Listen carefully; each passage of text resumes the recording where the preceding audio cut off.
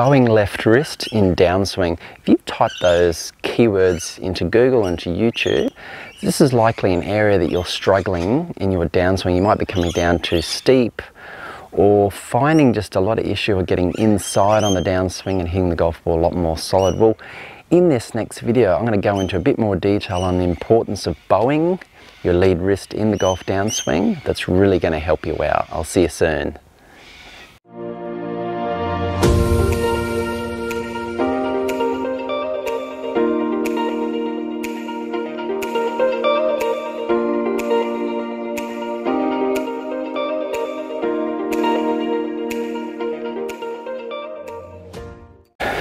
Hey, it's Troy from hittingitsolid.com here. At this channel, I help you play the game of golf easy with at-home practice drills that lead to lasting improvement in the game of golf. Make sure you like this video, subscribe to the channel. The more subscribers I get helps me grow the channel and keep on producing videos like this so we can both keep on improving and playing better golf together. Let's get started. So you want to know how bowing the left wrist in the downswing is going to help you with your golf game. Well, the bowing of that left wrist plays a really critical role in enabling you to hit solid golf shots. In particular with your irons, it also plays a role in your driver, but especially with your irons because they require you to have forward shaft lean and to get those hands and the handle of the golf club in front of the ball at impact. So that left or lead wrist plays a really critical role, and bowing is absolutely vital in doing that right. So I just want to quickly go through what does bowing mean, because after this short little segment here, I'm going to show you a really simple drill or practice that you can do that's really going to help you out. So if I've got my left wrist here, this would be flat and this would be cupped, turning it this way towards the target. Bowing is when you turn it slightly away from the target. You see this rounded motion here. And this is something that's been very much popularized by Jon Rahm, Dustin Johnson. If you look at their golf swings in slow motion, as you probably have, you'll see that they really excessively bow it, particularly towards the end of their backswing and as they start their downswing. And I'll show you what I mean. I'll show you this from a couple of angles so you can really see. If you look at their swings as they go to the top and as they come down, they really bow that left wrist, and they're able to get that shaft and that hands way in front of the ball.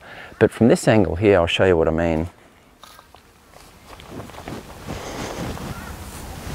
As they get to the top here, Jon Rahm does it a lot earlier. When he gets about here, he starts bowing it excessively like that. And as they come down, helps them get the club more inside and generate a lot of power and hit a lot more solid compressed golf shots. So that's just two examples. So I just want to talk about why it's important just to understand this concept of bowing. Now, in your downswing, if you were for example, not bow, what would happen? If you were doing more of a cupping sort of motion, well, if I'm set up here,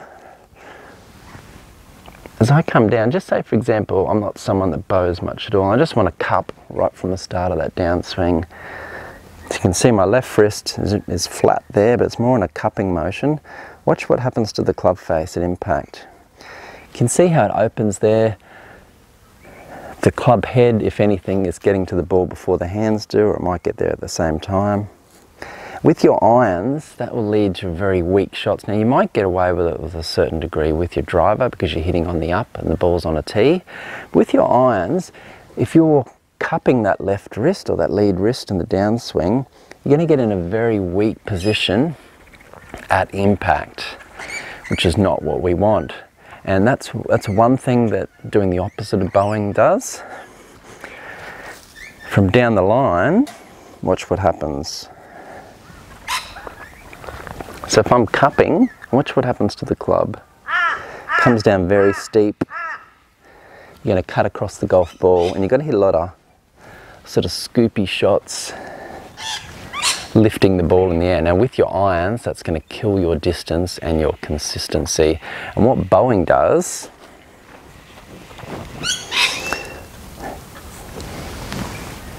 if we were to bow it nice and early, it does a couple of things really well. One, it shallows out your plane, your club. Watch how it shallows it. And the other thing it does, it squares that club face, which is absolutely critical. Squares it early in the downswing, not late, but it squares it early. And look at that, gets us right on top of the golf ball. Here's from this view. This is by bowing early. And look at the way I'm able to get my hands forward with the club handle, and I'm going to compress the golf ball. So if you're someone that struggles with really compressing your iron shots, have a look at the position of your left wrist in the downswing. You might not be bowing it enough and might have a bit too much cupping in that sort of position there. So you may want to consider more bowing in the downswing to try and get yourself in some sort of impact position that looks a little bit more like this, with a much more flatter wrist. You don't need to go to excessive bowing like someone like a John Rahm or DJ does, where it's just like that. But you definitely want it a lot flatter at impact. So in this next part, I'm going to show you a really simple exercise you can practice to get this bowing sorted out for you. Drop a comment down below if you've tried bowing your left wrist in the downswing successfully and it's really helped you hit a lot more solid golf iron shots, or you found a particular drill that's really helped you to really get in that great impact position by just bowing that left wrist in the downswing. Drop a comment down below. I will reply to every comment. Here's a really simple drill or exercise that will really help you with bowing the left wrist in the downswing and get yourself into a much better position at impact. So all I want you to do is, I'm going to grab a club, take your right hand off the club to start with, and what we're going to do, we're going to make a swing to the top. Now the reason I'm doing this is quite often the right hand, it pushes against the left on the downswing because it's your dominant arm. This is for a right-hander, pushes against it and will cause that left wrist to cup instead of bowing. So by practicing it without your right hand really helps you get that feeling more than anything of getting that little bit of bow in that left wrist. So what we're going to do, let's start again. Take the right off, go top. I'm just going to feel like getting a little bit of bow on that left wrist in the down, so I'm going to turn and rotate into our impact position there, and have a look at that nice flat lead wrist. I'm not expecting you, certainly would encourage you to get too much bowing, anything excessively light, but just a little bit is just fine and will work really well for you. So here we go again. Go to the top. Get a little bit of that bowing, feel like that lead wrist is just turning a little bit this way. Not like this, but like this. Down slowly, rotate. See how that squares up the club face. Beautifully at impact, hands ahead of the ball, forward shaft lean. You're in a great position. Now what you can do is put our right on there. Nice and slow. Make sure as we start our downswing, get that bowing of that left wrist.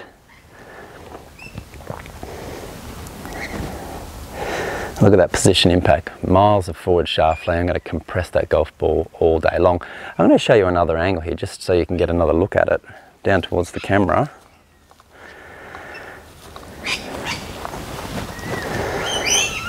Take that right hand off. Going to bow that left wrist, bowing it, rotating, squaring that club face up nicely, forward shaft lean, through the golf ball. Put our right hand back on.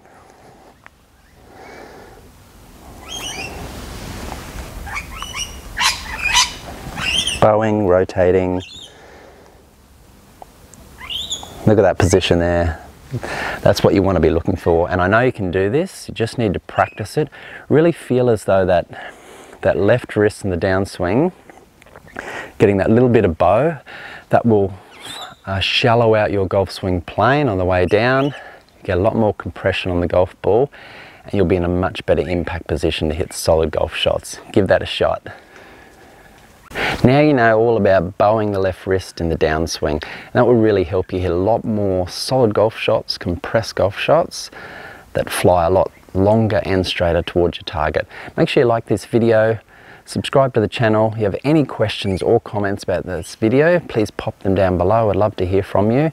Now below this video I'll have a link to my free video. It's called 3 Secret Moves. Make sure you get a hold of that. There'll also be another link to some further golf instruction. Make sure you check that out. Once again, thanks so much for watching. I really appreciate it. I'll see you again soon.